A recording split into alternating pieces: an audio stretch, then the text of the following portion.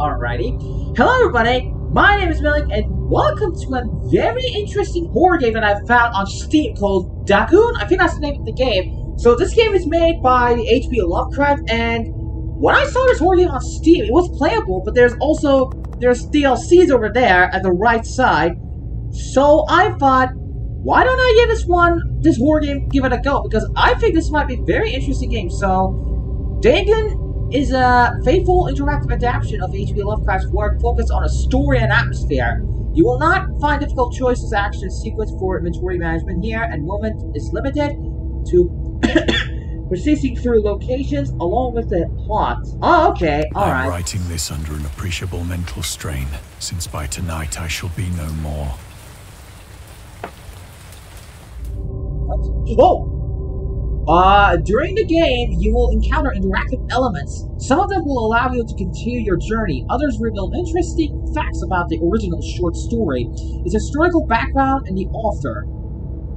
Huh. Okay. Some of the trivia is hidden. Oh, I have to find those. Okay. In order to find new secrets, focus your eyes and look for the Elder Sign. Okay. You can also access all the found facts later. They will be available in the main menu. Okay, good. So, can I move? How does it work? Hold on, can I increase my sensitivity? Camera sensitivity. Okay, let's do a little bit like that. Text size. Now, I think text size is good. Okay. Can I move it now? Okay, now I can move a little bit good. Oh, what's this? Penniless, and at the end of my supply of the drug which alone makes life endurable, I can bear the torture no longer, and shall cast myself from this garret window into the squalid street below. Whoa. Do not think from my slavery to morphine that I am a weakling or a degenerate.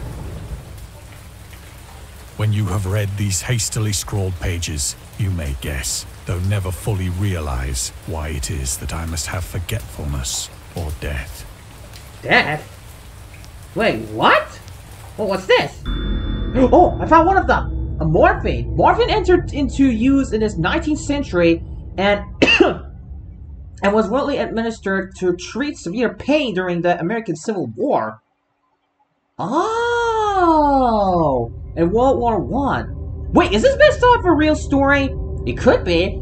1940 and 1980. It was also sold without restrictions until 1940. Morphine became more popular after the invention of the hypodermic syringe around 1854. Frederick Serturner? I don't know how to spell that. Who first isolated this substance originally named morphine after Morpheus, the Greek god associated with dreams. At the same when Dagon was published, morphine abuse, known as soldier's disease, already posed a big problem in the United States. Wow. Interesting. Anything else around before I check? No, I think we're good. Okay, what's this? It was in one of the most open and least frequented parts of the broad Pacific that the packet of which I was supercargo fell a victim to the German sea raider. Whoa! Wait, hold on. Well, I'm looking around here. Hang on. Wait. Oh, I bet there was something over there. Any secrets? Hold on, I'm keeping my eyes open. Nothing over there. Nothing over there. I can't turn in another direction. Why? This does not make any sense. Okay, I think there's nothing. Whoa! The Great War was then at its very beginning, and the ocean forces of the Hun had not completely sunk to their later degradation, so that our vessel was made a legitimate prize, whilst we of her crew were treated with all the fairness and consideration due us as naval prisoners.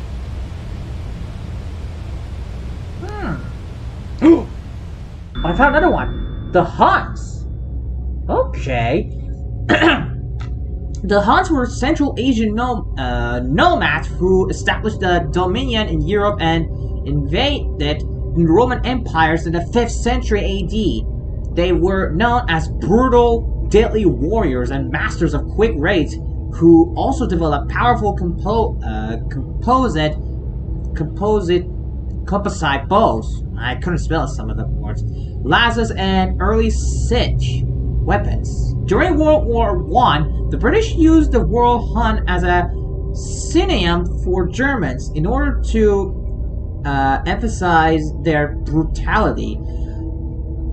However, the term originated when the German Emperor Wilhelm II gave a speech to his troops on 27th July 1900 before they embarked to China.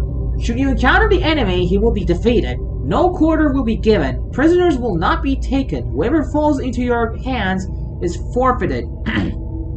Just as 1,000 years ago, the Huns under their King Italia made a name for themselves. One that even today makes them seem mighty in history and legend.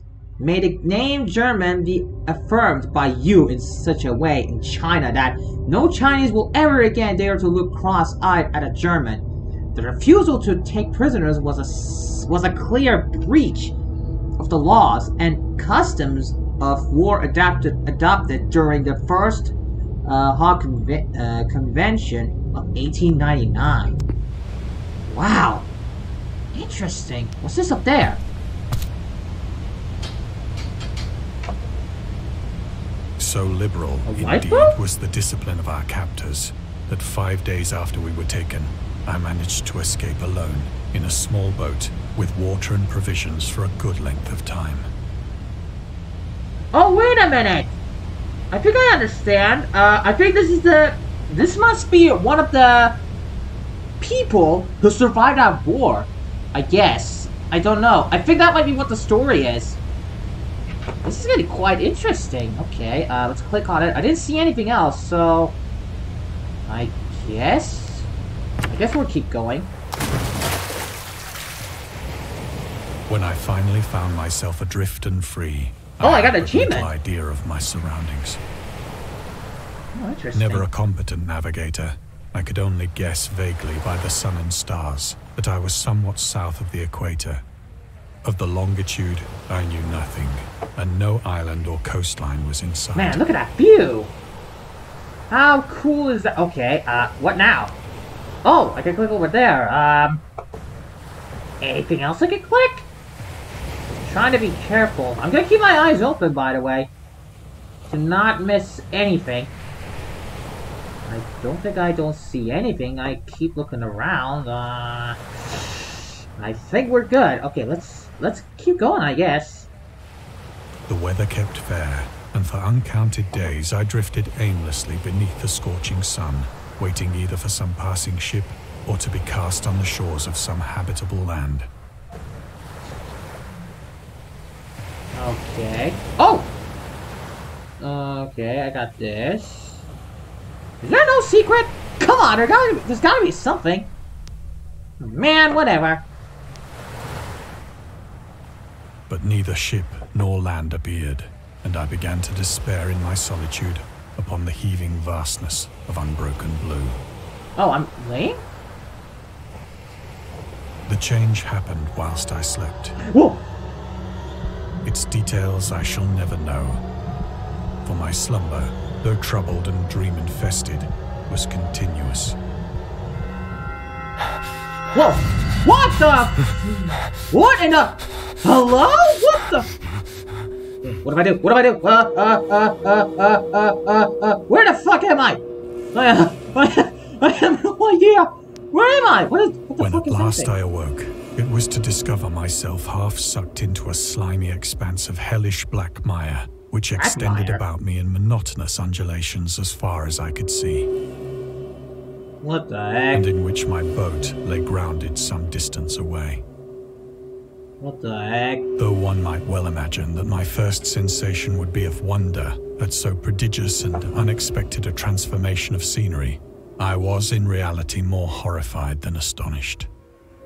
For there was in the air, and in the rotting soil, a sinister quality which chilled me to the very core. The region was putrid with the carcasses of decaying fish, and of other, less describable things which I saw protruding from the nasty mud of the unending plain. Perhaps I should not hope to convey in mere words the unutterable hideousness that can dwell in absolute silence and barren immensity.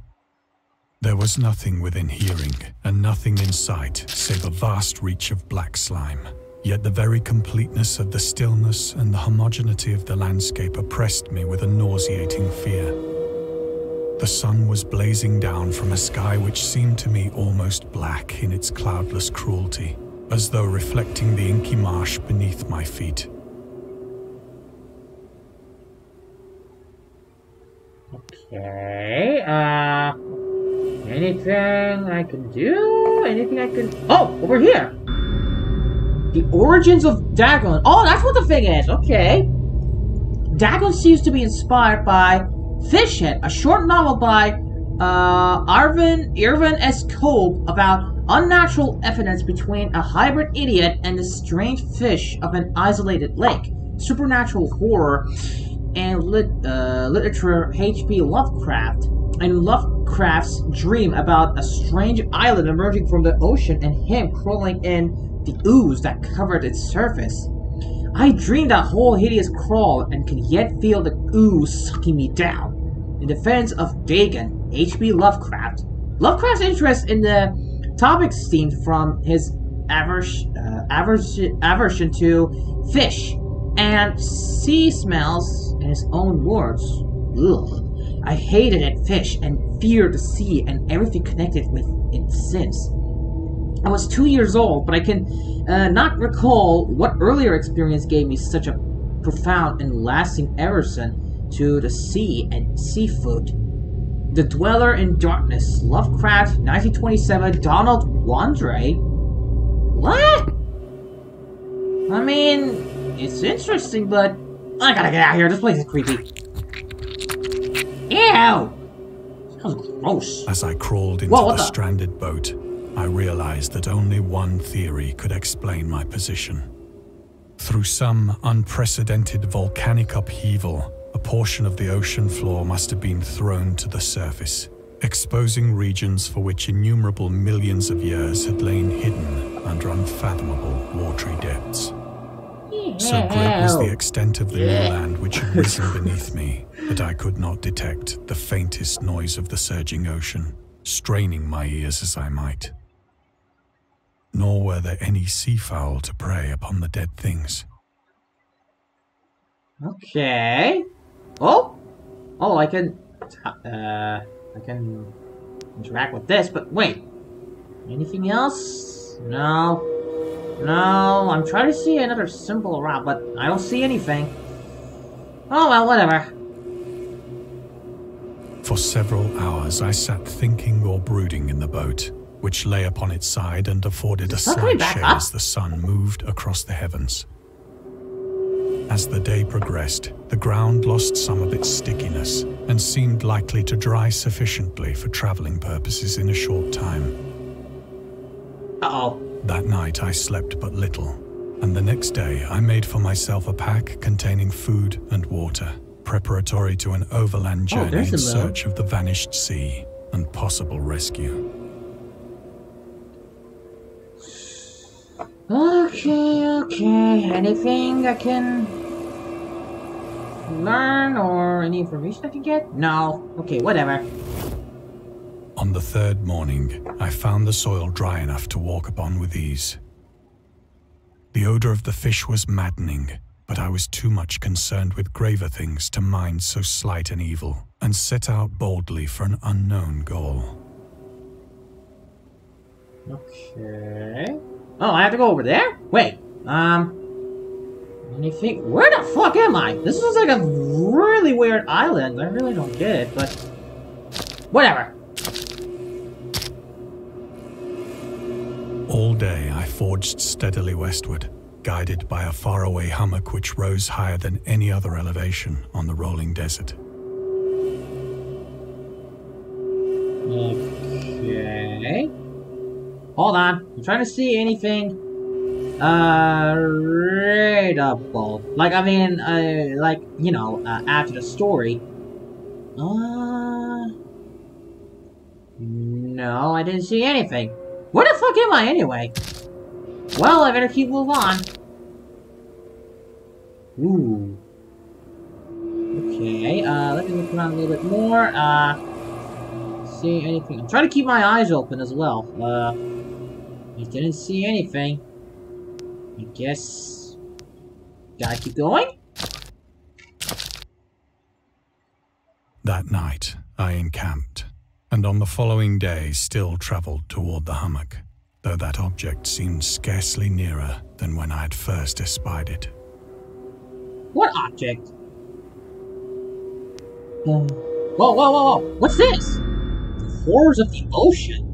The creator of the, how do you spell it? Cthulhu mythos. And the fictional underwater city of Arlief was convinced that life could not exist at the bottom of the ocean because the water pressure would make it uninhabitable. Sorry. Today we know that the darkest depths of the ocean are home to many peculiar organisms. The deepest dwelling fish we have discovered so far, the Mariana snailfish, can live about 800 meters, or 8,000 meters, more than 26,000 feet. Wow! Below the ocean surface in never-ending darkness and hellishly crushing pressures, hundreds of times stronger than those found at the sea level. Upon glancing at the modern photos of deep-sea creatures such as the angel or fish, the fangtooth or the viperfish, and their truly Lovecraftian characteristics, it's hard not to find some irony in this. Wow! Very interesting, okay. This piqued my interest a little bit. Alright. Now what? Ooh. By the fourth evening, I attained the base of the mound, which turned out to be much higher than it had appeared from a distance. An intervening valley setting it out in sharper relief from the general surface. Okay. Too weary to ascend, I slept in the shadow of the hill. Shadow of the hill? I know not why my dreams were so wild that night, but ere the waning and fantastically gibbous moon had risen far above the eastern plain, I was awake in a cold perspiration, determined to sleep no more. Such visions as I had experienced were too much for me to endure again, and in the glow of the moon I saw how unwise I had been to travel by day. Without the glare of the parching sun, my journey would have cost me less energy. Indeed, I now felt quite able to perform the ascent which had deterred me at sunset. Picking up my pack, I started for the crest of the eminence. Okay, hold on a minute. I need to look around a bit. Anything? I don't think so. Let's keep moving then. I have said that the unbroken monotony of the rolling plain was a source of vague horror to me. But I think my horror was greater when I gained the summit of the mound and looked down the other side into an immeasurable pit or canyon, whose black recesses the moon had not yet soared high enough to illumine. I felt myself on the edge of the world, peering over the rim into a fathomless chaos of eternal night. Through my terror ran curious reminiscences of Paradise Lost, and of Satan's hideous climb through the unfashioned realms of darkness. As the moon climbed higher in the sky, I began to see that the slopes of the valley were not quite so perpendicular as I had imagined. Okay, nothing else, I think? Ledges and outcroppings of rock afforded fairly easy footholds for a descent, whilst after a drop of only a few hundred feet, the declivity became very gradual. Okay, anything? No, there's something down there. I can see it over there. Okay, climbing down. urged on by an impulse which I cannot definitely analyze. Whoa, I scrambled can't with see difficulty anything. down the rocks and stood on the gentler slope beneath, gazing into the Stygian deeps, where no light had yet penetrated. All at once, my attention was captured by a vast and singular object on the opposite slope, which rose steeply about 100 yards ahead of me. An object that gleamed whitely in the newly bestowed rays of the ascending moon. Oh, that thing? Oh, what's, wait. Anything else?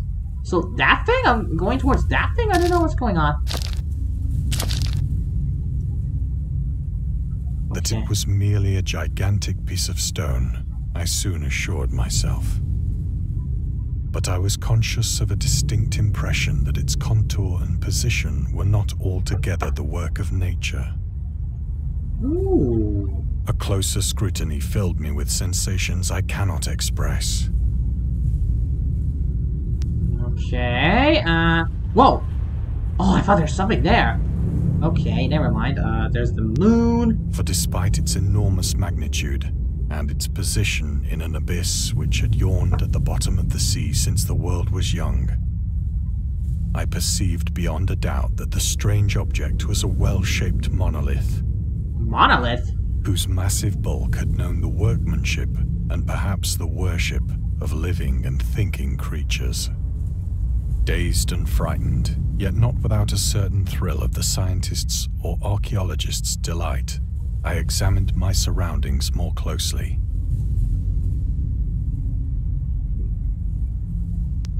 Okay.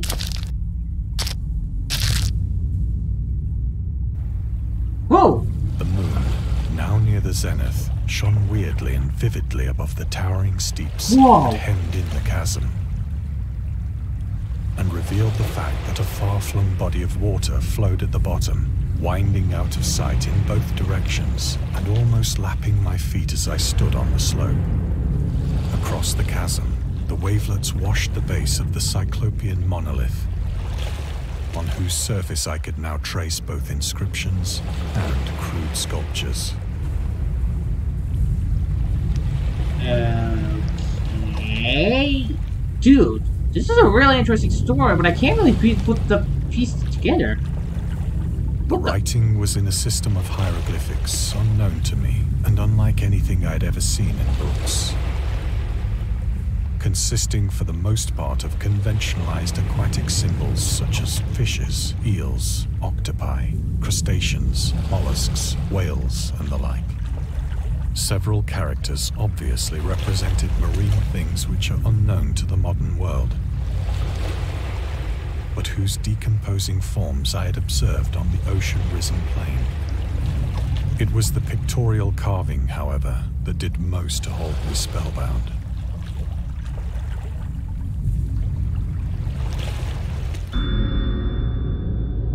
Oh, okay. Storytelling methods. Dagon contains many themes and storytelling methods that Lovecraft developed in his later works, such as telling the story through carvings at the Mountains of Madness, the Nameless City, journals and characters' notes, the shadow out of time, the Hunter of the Dark, islands emerging from the ocean, the Call of Cthulhu, I don't know how to spell that, or fictional beings and deities based on real events and mythologies. Ooh, Migo. In the Whisperer in Darkness. Dude, I never heard of that mythology before, honestly. I really want to learn more about it. It's also considered the origin of the popular Cthulhu mythos. Or mythos. Oh, I gotta hear that. Some of Lovecraft's other stories also conclude in a manner similar to Dagon, but let's skip the details in order not to spoil the ending. Oh, I gotta get to the ending. Oh, this might be a long story. Plainly visible across the intervening water, on account of their enormous size, were an array of bas reliefs whose subjects would have excited the envy of a Doré. I think that these things were supposed to depict men, at least a certain sort of men.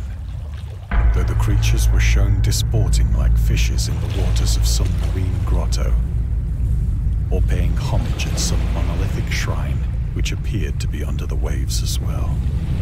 Of their faces and forms I dare not speak in detail, for the mere remembrance makes me grow faint. Grotesque beyond the imagination of a Poe or a Bulwer. What the? They were damnably human in general outline, despite webbed hands and feet, shockingly wide and flabby lips. Ew! Glassy, bulging eyes, and other features less pleasant to recall. Curiously enough, they seem to have been chiseled badly out of proportion with their scenic background. For one of the creatures was shown in the act of killing a whale, represented as but little larger than himself. I remarked, as I say, their grotesqueness and strange size, but in a moment decided that they were merely the imaginary gods of some primitive fishing or seafaring tribe. Some tribe whose last descendant had perished eras before the first ancestor of the Piltdown or Neanderthal man was born. Is this based on the Greek mythology? I don't know. Awestruck at this unexpected glimpse into a past beyond the conception of the most daring anthropologist, I stood musing whilst the moon cast queer reflections on the silent channel before me.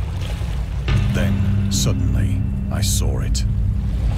Saw what? With only a slight churning to mark its rise to the surface, the thing slid into view above the dark waters. What the? What? Loathsome, it darted like a stupendous monster of nightmares to the monolith, about which it flung its gigantic scaly arms, while it bowed its hideous head and gave vent to certain measured sounds. What do I do? What do I do? Mad then. Of my frantic ascent of the sloping cliff, and of my delirious journey back to the stranded boat, I remember little. Whoa! Where am I? Where am I? Dude, I don't know. What the fuck? Dude!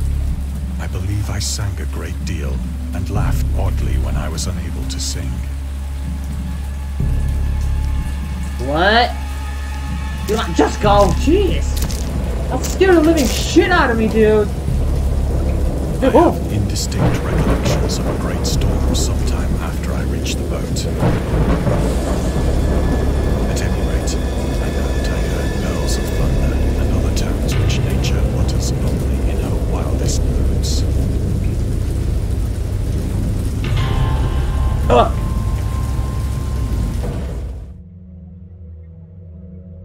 What the heck?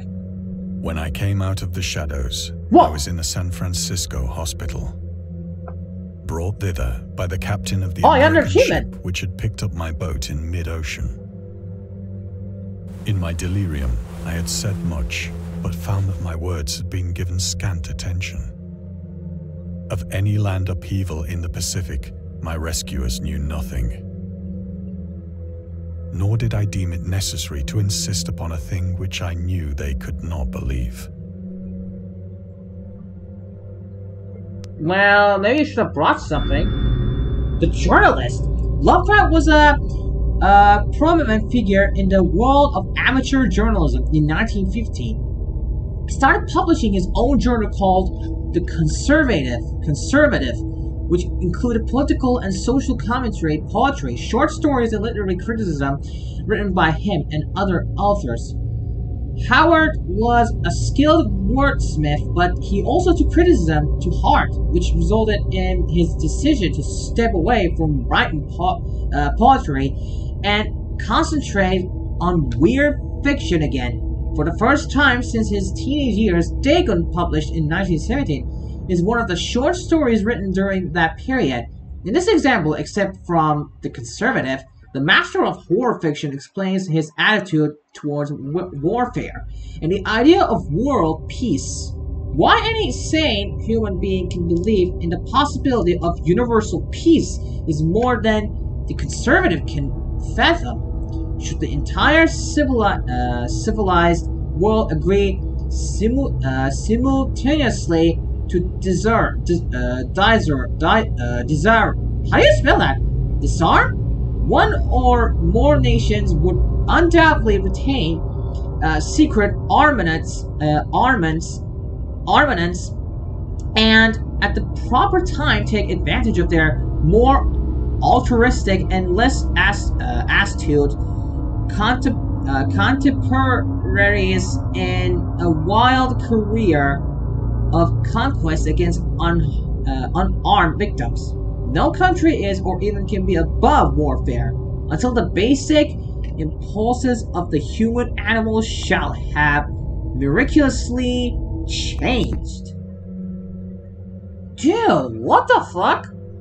I'm confused. I don't know what this is supposed to mean. Okay, can I get up? Oh! Door's open! Once I sought out a celebrated ethnologist and amused him with peculiar questions regarding the ancient Philistine legend of Dagon, the fish god. That was a fish god? I've never heard such a thing like this before. Wow. Dagon. Okay.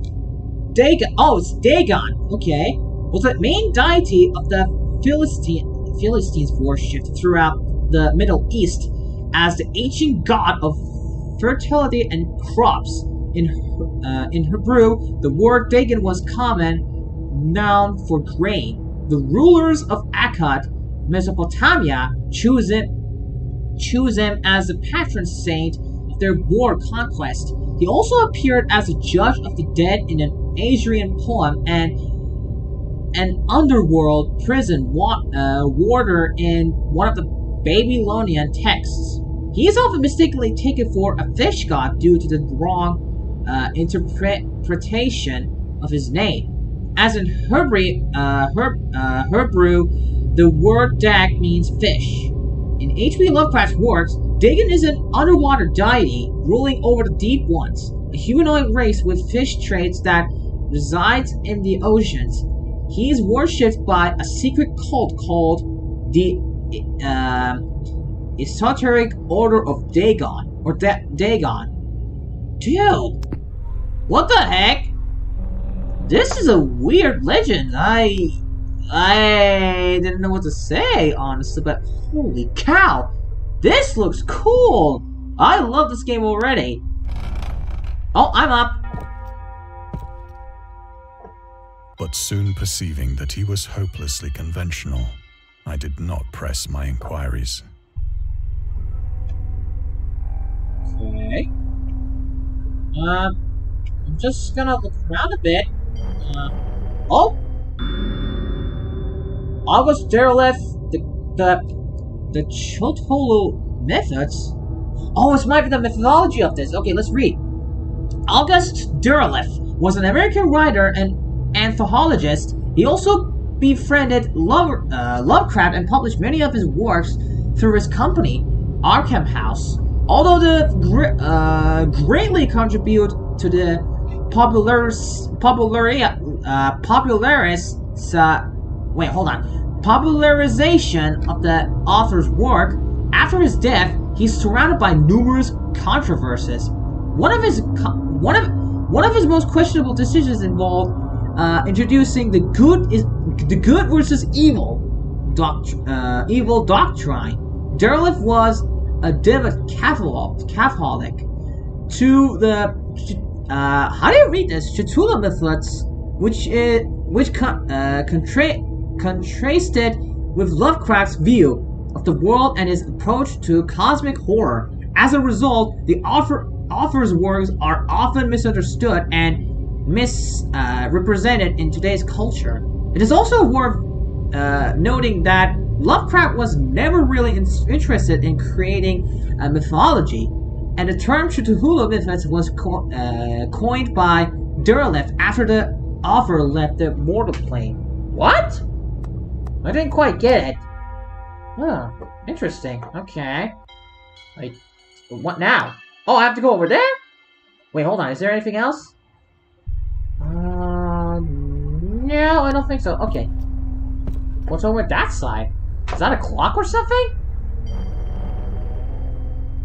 Okay, what do we got here? Let's see. There's a statue. Don't know who that is, though. Let's see. Where do I go now?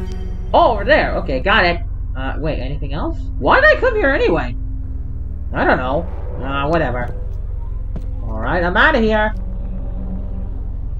I guess. Whoa! It is at night, especially when the moon is gibbous and waning, that I see the thing. I tried morphine, but the drug has given only transient surcease and has drawn me into its clutches as a hopeless slave. So now I am to end it all, having written a full account for the information or the contemptuous amusement of my fellow men. Oh no. Lovecraft on tobacco and alcohol. Lovecraft hated tobacco, even though he used to smoke when he was 12, in order to look and feel like an adult.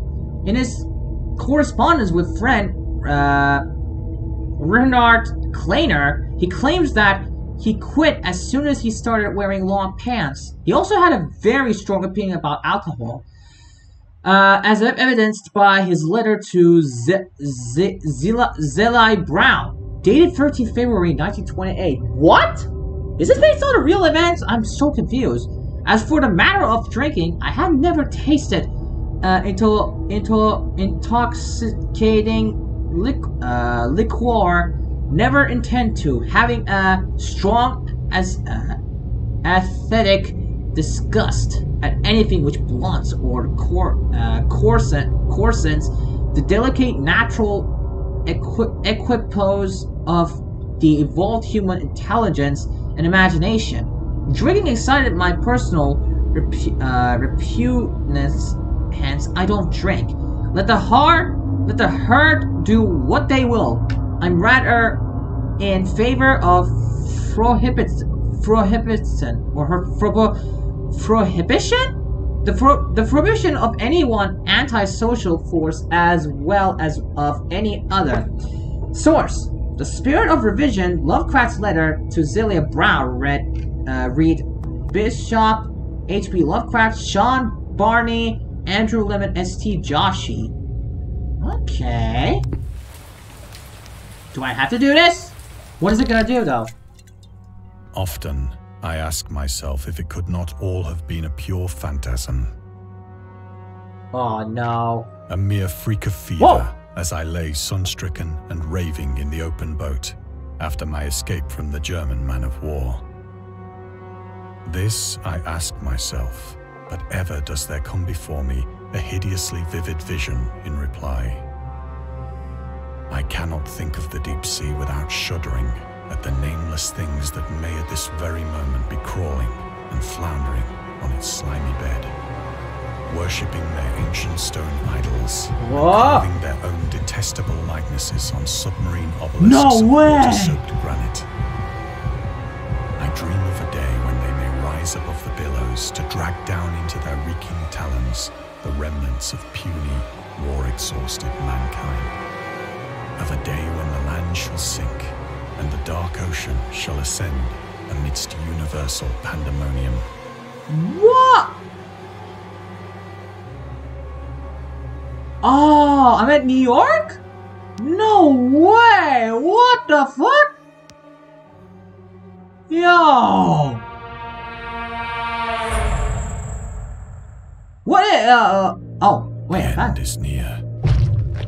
What the? I hear a noise at the door, as of some immense slippery body lumbering against it.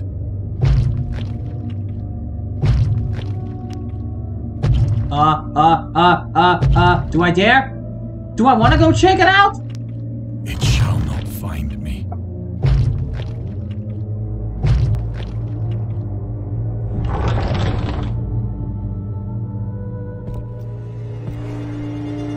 God, that hand!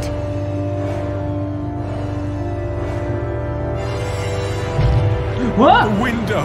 The window! What do I do? Oh, over there! Go, go, go, go, go!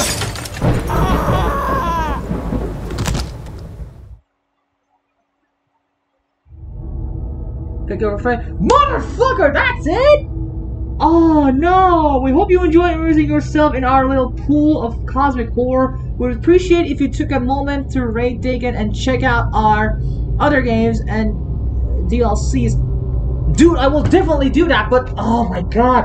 Holy crap, that was cool. So we got these two DLCs. The one's called the Electric Box, and the other one is called the Little Glass Bottle. Yo, I don't know what to say. That was nuts. I really enjoyed the game, honestly. This was such a great story. But maybe in the future I will do the other two games. So anyway, wow. That was a great game. Honestly, that was really good. Oh, and also there was another game called Tales of Herring Lake. I don't know much about that game, but I might also look it up. So, well, I can follow on Twitter. I have a Facebook, and I can follow on Twitter. Yeah, I'll definitely do these later. So, holy shit, that was a great game. I really enjoyed it, and it was on Steam as well. And I think I got all the achievements I need. So that's it for Dagon. I really enjoyed the game. Maybe in the future I will do the other 3 or other 2 games made by the same person, made by the same developer who did. So that's it up for now, boys. I hope you guys enjoyed this series. And if you did, be sure to drop a like. Of course, do not forget to subscribe to the channel if you guys are new to me. And I will see you dudes in the next video.